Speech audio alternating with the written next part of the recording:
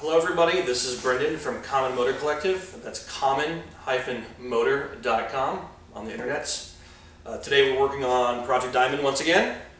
On the bench we have the cylinder head and the cylinder for the engine in our bike.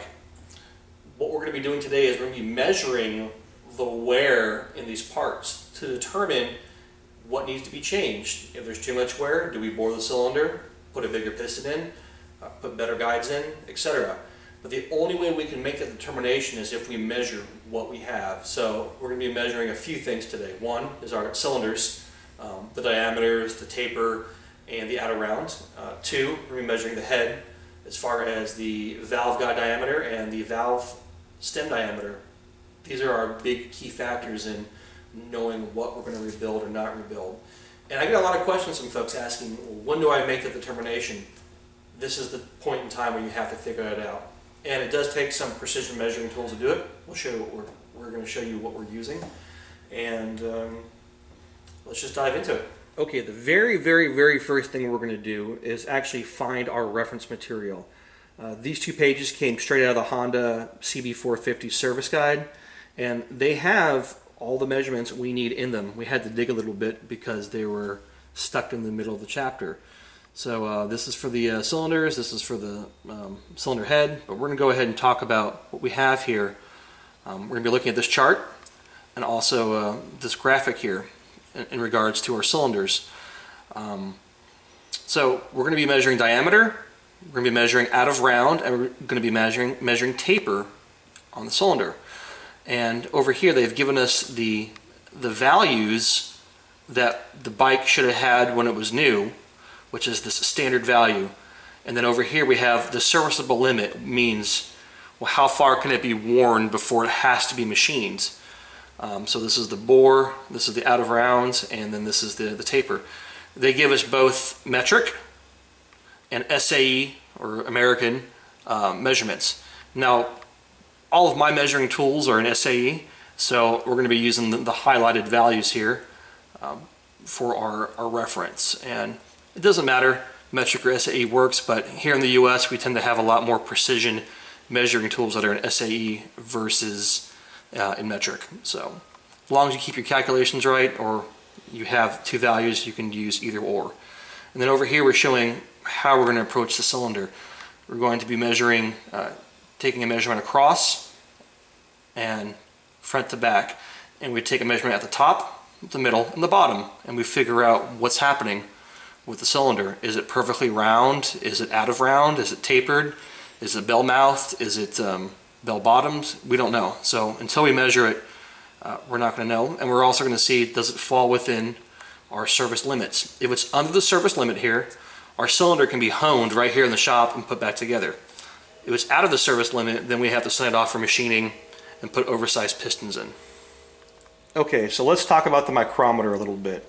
This micrometer measures 2 to 3 inches, and it measures all the way down to 0.0001 of an inch, so a tenth of a thousandth basically. And snap gauge is a little spring-loaded guy. You would put it in the cylinder hole, plunge it, snap it out at the diameter, pull it out of the cylinder, and then we'd measure that in the micrometer to determine what that exact distance is. The dial bore gauge works a little bit differently, and we'll show it in action on the cylinder because it's easy to read. So let's take a look at the cylinder and start doing some measurings. Okay, so I just taken the values off our paper from the manual and wrote it here. Our standard value of the cylinder is 2.7560 of an inch, and our limit is 2.7600, so that's as big as it can go. So as long as we are under this limit and we're above here, we should be okay to use the cylinder again. I've gone ahead and marked the cylinder left and right, and I've drawn a couple lines on each cylinder bore as just a guide reference for our left and right and up and down. So I'm going to go ahead and take my snap gauge here just to do an initial reading to see what we got. So I'll plunge the snap gauge, lightly lock it down, I'm going to drop it in the cylinder, about half an inch down.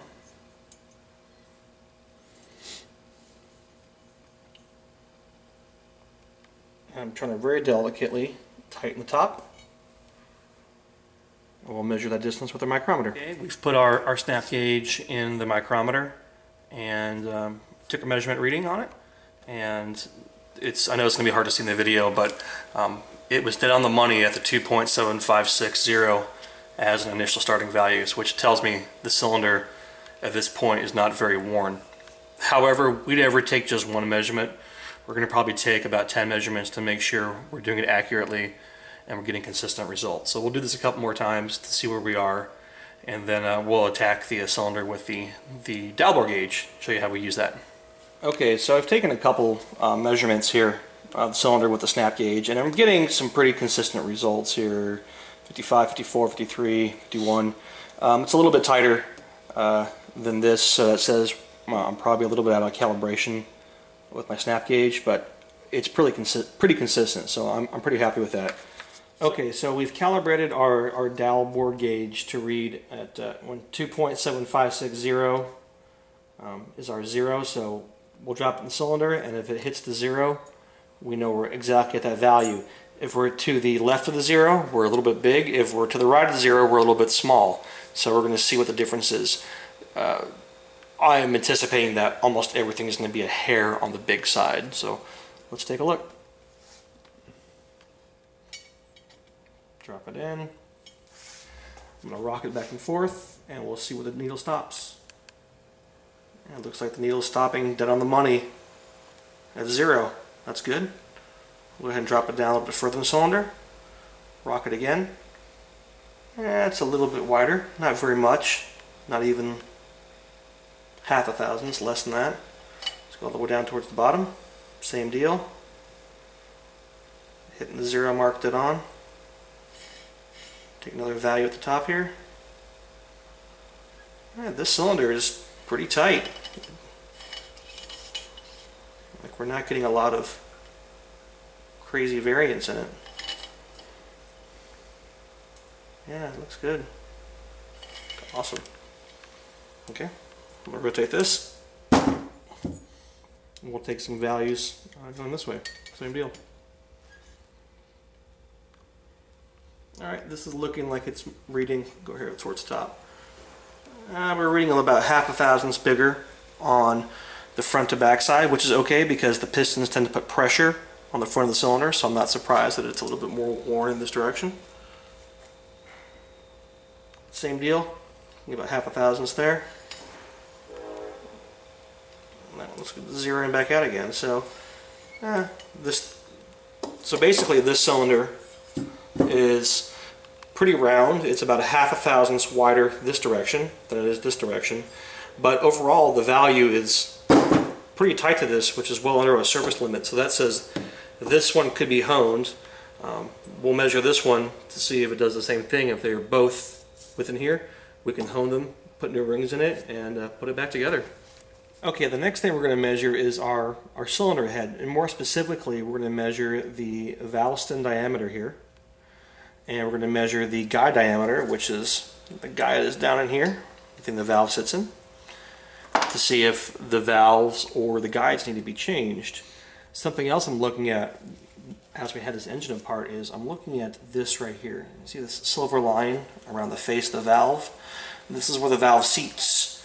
And there's a line here, and there's another one here in the valve seat and the cylinder head where the two pieces make contact. Just by looking at this one, it's pretty clean. It doesn't have a lot of pits, almost like no pits in it, no chips or anything. So that's a really good sign that this valve is probably in good shape and can be reused again. The same thing with the seat here. Again, it's in really good shape, so I think we're going to be able just to lightly lap this with some lapping compound and use it again. That's assuming that we can use this valve again, and assuming that, well, if we have to change the guide, we can change the guide, but we can still use the old valve if we have to. So let's take a measurement and see what happens there. Oh, as a quick note, I have marked the cylinder, left intake, left exhaust, right intake, right exhaust. We're going to be taking measurements of the left intake. And just so you can help keep your stuff organized, we do things like this. Put all the parts to one side in a bag because we need to make sure those parts go back into that exact piece of the cylinder head. Okay, so I've measured the valve stem here with the 0 to 1 micrometer a couple places, and I'm getting an average on the valve stem diameter. And I come down here, I wrote down the service limit information and the standard information out of the Honda manual. If the valve was brand new, it should fall between the 0.2746 and 0.2751 of an inch, with the limit being 0.2740.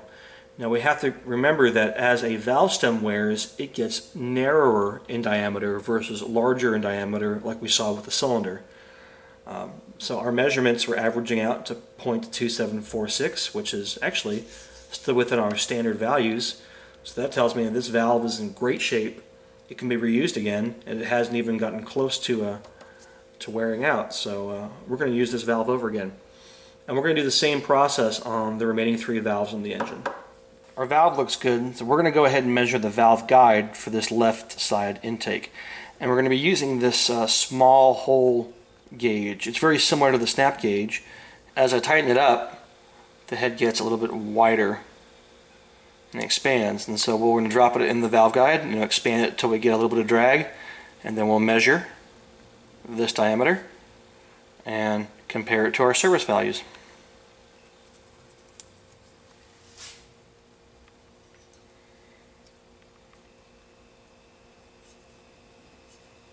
A little bit tight.